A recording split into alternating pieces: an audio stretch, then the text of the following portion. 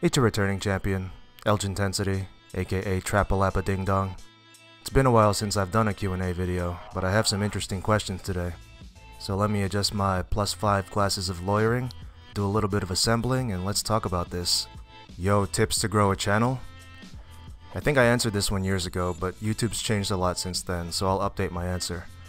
I don't recommend dedicating much time and effort to a YouTube channel, especially with the recent algorithm changes. I've heard of people being unsubscribed from channels or not seeing videos in the subscription feed once they're live. Some YouTubers claim they're losing subscribers right after they upload. The main thing I've noticed is reduced traffic from YouTube recommendations. It looks like YouTube is favoring channels that churn out long, high-quality videos every day, and only TV networks and other big companies have the time and resources to do that shit. These conditions are not conducive to growth if you have a small channel, so this is probably the worst time to build one. But if you insist on growing one, you have to identify who's important in your niche and get on their radar, whether it means collabing with them, impressing them enough to share your videos, or just getting them to talk about you. You can befriend them or piss them off, it doesn't really matter as long as you get your name out there. When I was on the rise, people thought I was just some asshole trying to pick fights until established fitness YouTubers started sharing my videos or responding to them in late 2013, early 2014. You also need to work the system so YouTube promotes your videos. That means you should make longer videos, 10 minutes at least, as often as possible. You should also maximize how long people watch your videos, which means they have to be interesting. If your content is a regurgitated Google result stretched out over 10 minutes, then nobody's gonna give a shit, you're just wasting your life. There's a lot more involved, like picking the right tags, thumbnails, and upload times. To learn more about those topics, I recommend checking out video creators on YouTube. What is the nature of your beef with, and then the rest is classified? I don't know what the fuck you're talking about, because I haven't beefed with anybody all year. A beef is a prolonged period of hostility, two sides attacking each other. Thing is, nobody I've mocked this year has attacked me effectively. Projecting your insecurities isn't fighting back, it's giving up. It means you have no ammo loaded. Also, telling jokes isn't hostility. Just like throwing rotten food at the village idiot doesn't mean you hate the village idiot. So if you see me making fun of someone, it's just business to me, that's the nature of it. Daenerys Targaryen, mother of gains and breaker of YouTube fitness hacks. Fave boss from Dark Souls 3? Pontiff gave me the greatest sense of accomplishment, but Soul of Cinder was the most fun, and the music gave me the most feels. Dylon asks, I noticed some of the old EIF episodes are now private on Dailymotion. Do you have an archive website or torrent link? For those of you who are new to the channel, I had to upload that series to Dailymotion for about a year because it was much harder for CrossFit and all my other marks to file bogus copyright claims there. A few months ago, Dailymotion demonetized all my videos there because of Content ID and didn't give me a chance to appeal. So it went from not giving a shit about copyrighted content to overreacting more than YouTube does.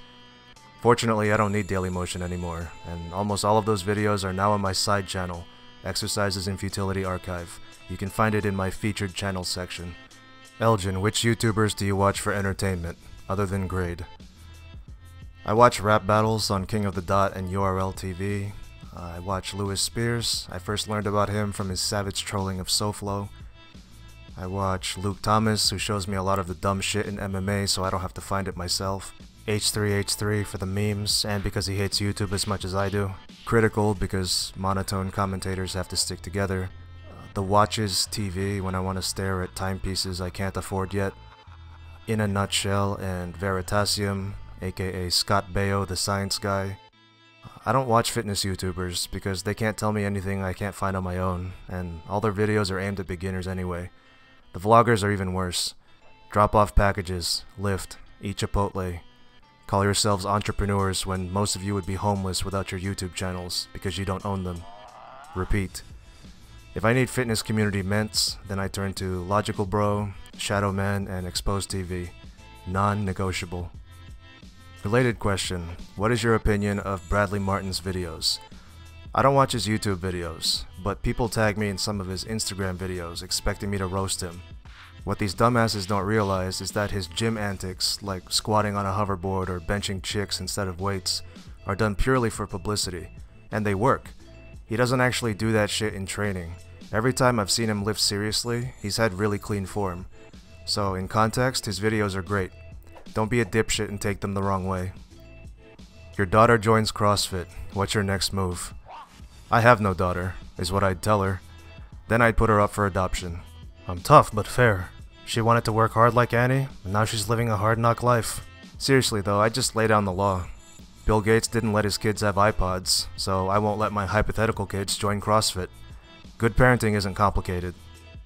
Grade A Under A asks, Elgin, are you going to start a Patreon campaign, mate? Patreon makes the most sense for full-time content creators, especially those with time-consuming or expensive content to produce.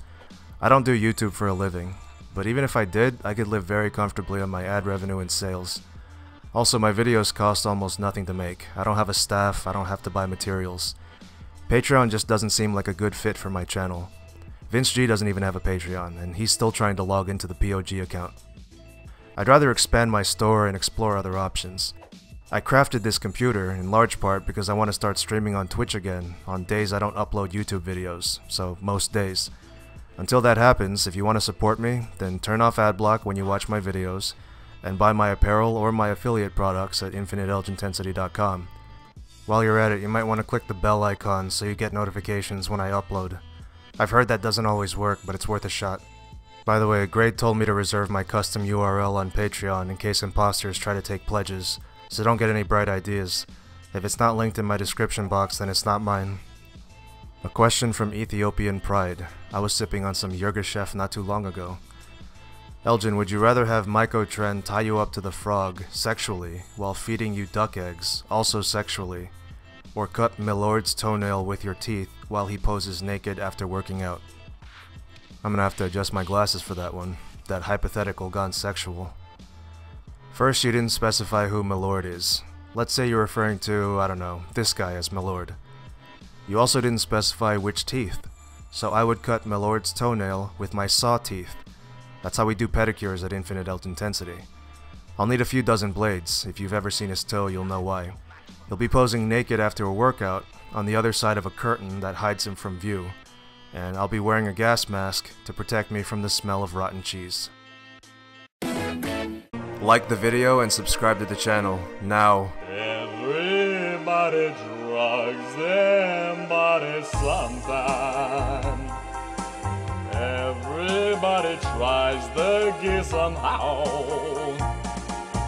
Something in my lips just told me my sometime was now.